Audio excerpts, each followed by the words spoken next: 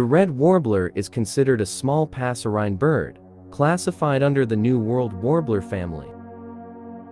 Scientific evidence confirms that the red warbler is one of the most toxic birds.